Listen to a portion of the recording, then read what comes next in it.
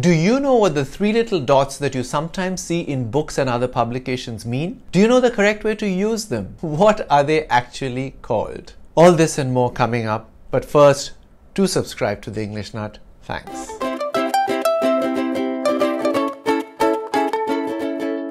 What we often refer to as ...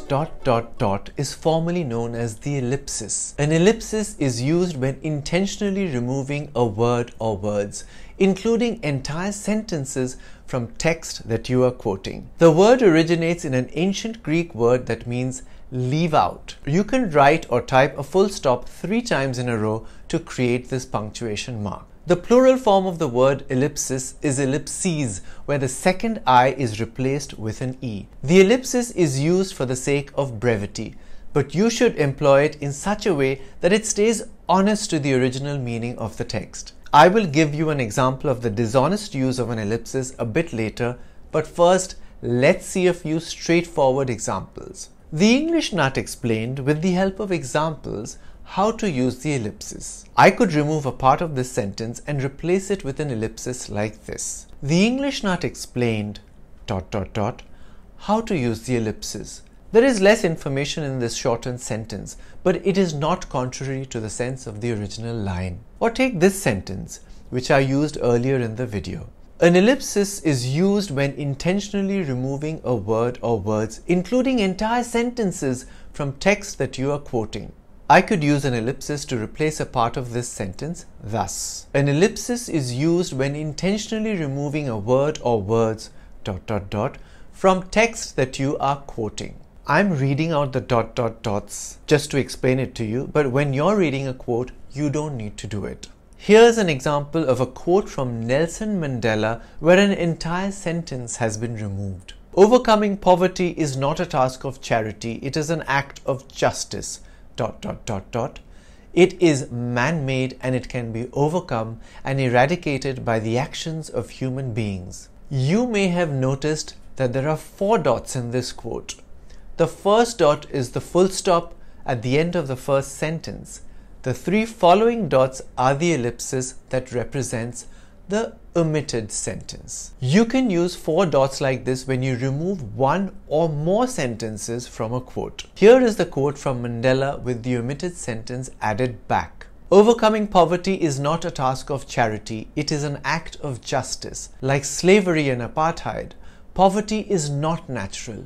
It is man-made and it can be overcome and eradicated by the actions of human beings. You can also use more than 1 ellipsis if you want to remove words from different parts of a quote. For example, Desmond Tutu, the South African religious leader, said, "Hope is being able to see that there is light despite all of the darkness." You can shorten the quote with 2 ellipses like this. Hope is being able to see ...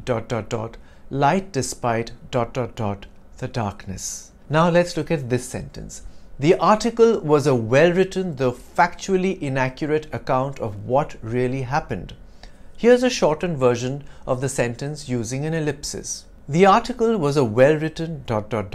account of what really happened. Is this a valid use of the ellipsis? No, because it's not honest to the original sentence. In the shortened sentence, you are misleading the reader into thinking that it is a good article. Whereas in the original quote, it is clear that though the article is well written, it has got its facts wrong, which means it's not a good article. Ellipses are not just used to shorten quotes. They can be used to indicate a pause for effect, an unfinished thought, or a trailing off into silence. You see these usages in fiction and informal writing. Here's an example of the ellipsis used to indicate a pause for effect. In this video, I'm going to talk about ellipses. It's like when we informally use sound effects sometimes to create suspense. In this video, I'm going to talk about tantara, ellipses. So the pause for effect is like the tantara. Here's an example of an ellipsis indicating a break or trailing off in thought. I can't, but I would avoid using it unless I was sure I was doing so correctly. It's annoying when you get an email, for example, saying, "We should meet today, ... Why the ellipsis? Are you pausing for effect? No. Is your thought unfinished? No, it looks like a complete thought that we should meet today. Are you trailing off into silence? Perhaps, but why? It doesn't make any sense. The other annoying thing is when people use 2, 5 or some other random number of dots. You use exactly 3 dots or occasionally 4 if you need to add the full stop indicating the end of the preceding sentence. But that's it. I have been using 3 dots with a space on either side of it for the ellipses in this video, but some people use spaces between the dots as well. So it becomes space dot, space dot, space dot, space. Some people also put the 3 dots within square brackets. There are a few other variations as well which I'm not getting into. You decide which style you want to follow, then stick to it.